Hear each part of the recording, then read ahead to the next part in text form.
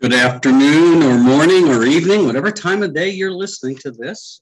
Wish you a good day. Today is September 10th. We continue in Ezekiel chapters 34 through 36. Chapter 34 begins a section that contrasts the false shepherds with the true shepherd.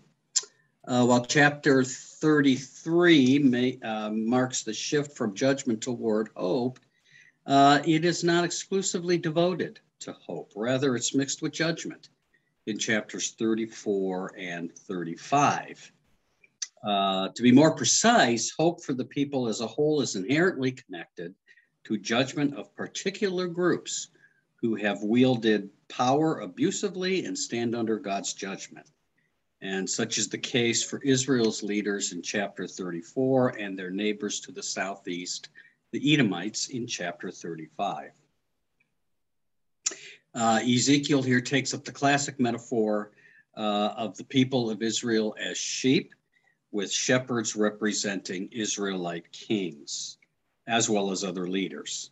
In Ezekiel, it seems that the shepherds refer to Israelite kings, but also more broadly to other members of the ruling elite, those who wield political, religious, and economic power. The indictment here laid out in the first eight verses of 34 is not simply that the powerful have been tending to their own needs instead of the needs of the people, but that they have been using the sheep for their own unjust gain. The failure here is not one of neglect, but of abuse. 34:3 says, "You eat the fat, you clothe yourselves with the wool, you slaughter the fatlings, but you do not feed the sheep." This particular accusation has appeared repeatedly in the book, that the political, economic, and religious establishment use their power for their own gain at the expense of those whose interests these elites are supposed to serve.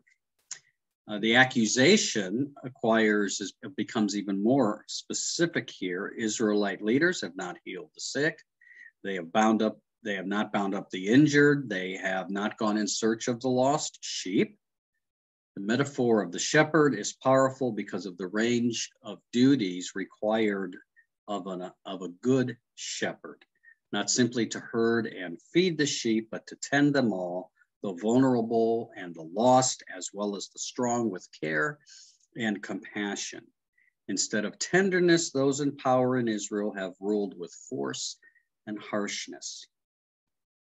The result is that the sheep, God's people, have become prey to wild animals and are scattered over all the earth without the protection they should expect from a shepherd. This indictment suggests that due to not only incompetent, but also bad leadership, evil leadership, the people have been subject to economic and political injustice and violence, as well as the incursions of foreign powers. The responsibility for the scattering of the people over the earth, that is the exile, is also here clearly laid at the feet of Israel's leadership, as opposed to the widespread belief among Ezekiel's audience that Yahweh's defeat at the hands of foreign gods explains the exile. So they're blaming it all on Yahweh instead of themselves. The judgment on these actions begins in verse 10, and the imagery here is pretty shocking. Quote, "I will rescue my sheep from their mouths so that they may not be food for them." The reader here is startled to imagine these shepherds as guilty not of neglect, but of the outright villainy of exploiting their power and authority for their own pleasure. They do not feed the sheep, they eat the sheep. The situation is even more dire than the one that we see depicted in Matthew's Gospel in chapter 9, where the sheep suffer with no shepherd at all. There they are harassed and helpless. Better to have no shepherd than the ones Ezekiel describes. More startling still is what comes next. In 34:11, I will myself search for my sheep and will seek them out. Through the shepherd metaphor, God is revealed as one who searches for a people who are scattered and lost, brings them home again, nourishes them with good food and a healthy environment, and heals them by binding up their wounds and strengthening the weak and vulnerable. In verse 16, the metaphor shifts. Where the elite had been cast as the malevolent shepherds, now with God as the shepherd, the powerful become the strong, fat sheep who will not escape punishment because they made life miserable for the leaner, weaker sheep. The governance of this divine shepherd, who is both compassionate to the vulnerable and committed to justice for the oppressors, provides a stark contrast to life under Israel's earthly leaders. The image of God as the one to shepherd God's people with compassion and love is, of course, present elsewhere in Scripture. We get Psalm 23, certainly, and John chapter 10, where Jesus is depicted as the good shepherd. The relationship of these various Old Testament texts to each other is not clear, but the imagery here in Ezekiel 34 was very likely a resource for John 10. In fact, Jesus, when he refers to himself as the good shepherd, likely has this passage of Scripture in mind.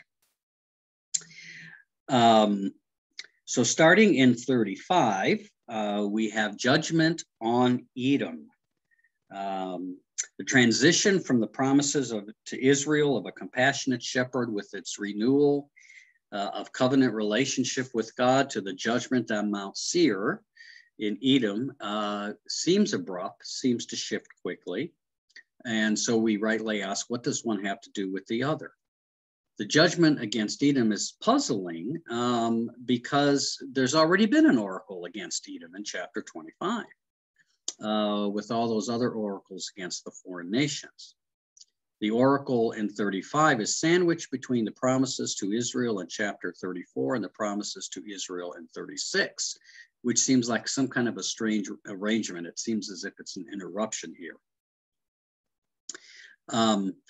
Well, a couple of thoughts here. First, Edom is one of Israel's neighbors who apparently took the most advantage of Israel's dire situation at the time of the first Babylonian incursion. They actively participated in their destruction. They are accused of nurturing an ancient grudge, verbal abuse, and acting from hatred and envy, all of which evokes the brotherly rift between Jacob and Esau, right? Genesis chapters 25 and on through chapters 33. And remember, Edom is the father of Edom. He is the father of the tribe of the people of Edom. Edom's actions toward Israel and toward God are all the more egregious for being, in a sense, within the family. So that while the Edomites and the Israelites are not the same people, they are still distantly related. And that makes Edom's crimes against Israel even worse when it comes from people who are connected in a familial way. So Edom's attitude and behavior toward Israel are particularly heinous, but still one may wonder why this oracle against Edom appears here. The key lies in the connections between this oracle against Mount Seir in Edom and the promises to the mountains of Israel in chapter 36. Judgment against Edom's mountains and promises to Israel's mountains are an implicit connection, but that connection becomes explicit in 36:5. Quote, I am speaking in my hot jealousy against the rest of the nations and against all Edom, who with wholehearted joy and utter contempt took my land as their possession because of its pasture to plunder it. The language of punishment against Edom, I will make you a perpetual desolation and your cities shall never be inhabited, is repeated as a promise to Israel. It is precisely Israel, desolate wastes and Israel's desolate wastes and desert towns, which have become a source of plunder, in an object of derision to the rest of the nations all around, that will once again become lush and populated. Edom will suffer the same fate that they inflicted on Israel, even as Israel's land will become abundant once again. One final detail here. Edom is accused of claiming Judah and Israel for itself, even though the Lord was there. 3 words, Yahweh was there, the Lord was there, appear almost as an afterthought here, yet they subtly express one of Ezekiel's main claims, that though the Lord is not constrained by Israel to be in the temple in Jerusalem, neither is God absent from Israel even at its most desperate moment. God can be in Babylon with the exiles, as well as in Israel when all appears to be death and destruction. And the claim that God was present at one of Israel's darkest moments anticipates the claim of eternal divine presence with which the book concludes, chapter 48, verse 35. So in chapter 36, we get the recreation of the land. So to understand the promises to the mountains of Israel, one must return to the judgment against the mountains in chapter 6. There the Lord announced that the mountains would be stripped bare and laid waste, that they would undergo a kind of erasure. The totality of that destruction recalled that the primeval flood, recalls the primeval flood in Noah's day, nothing was left. Now the promise is to renew the land. In fact, to recreate it all over again. The language of creation saturates these chapters here, and it only makes sense when one recognizes that for Ezekiel, human identity, along with the land itself, have been wiped away, something that would have been very difficult to understand in Ezekiel's day. The intensity and the extent of the eradication is not simply a function of the intensity of God's divine wrath. Rather, from Ezekiel's point of view, nothing of the old is usable. God must start from scratch. A new earth and a new humanity are possible, but only by the unilateral action of God that begins the work of creation all over again. In chapters 36 and 37, God acts not simply to renew Israel and the land, but to recreate them entirely. Chapter 36 has the recreation of both people and land in view, whereas when we get to 37, 1 through 14, we will have a focus on the rebirth of the people alone. But both of these are deeply connected. Of particular interest is the creation imagery here, especially in 36, 8 through 11. The vocabulary is not identical, but the imagery is very similar to the creation accounts that we read about in Genesis 1 through 3. You have such language here as the mountains of Israel shall shoot out your branches and yield your fruit. I will turn to you and you shall be tilled and sown, and I will multiply human beings. You also have, I will multiply human beings and animals upon you. They shall increase and be fruitful. All of this language reminds us of the first creation. Here Ezekiel uses this similar language to talk about new creation.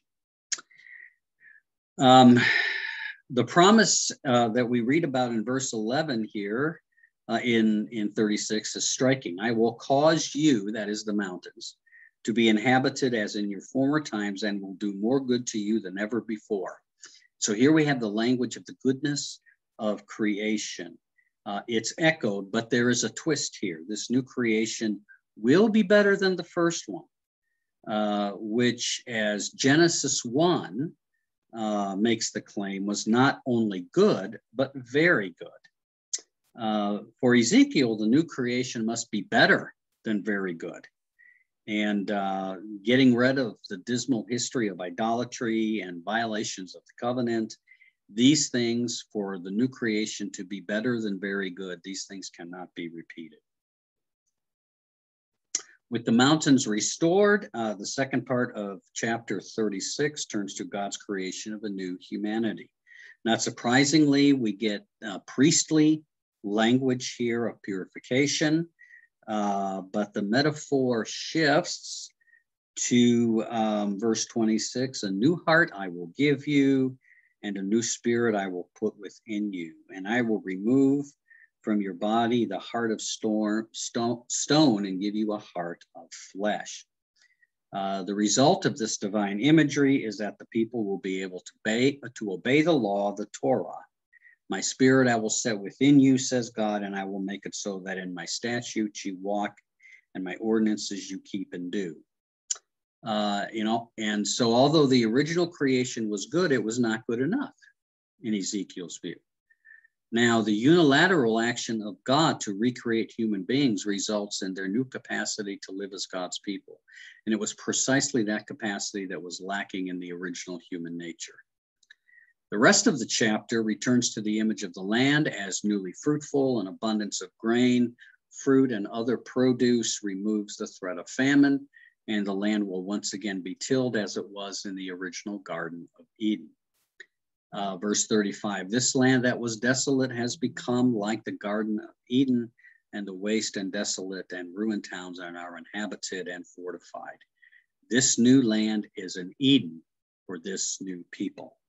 And that is where we end for today. Let us pray. Gracious God, for another gift of another day, we are thankful. And in Jesus, we know now that you are indeed renewing creation in your people, the church. We fall short of that new creation. But you continue to journey with us and work with us and move and give us your spirit so that we are, at the very least, heading toward that day when all things will be new. Thank you for the gifts that you have given to us and for the gifts that are appearing to us in new ways each and every day. In Jesus' name, amen. Friends, have a good day. Be blessed.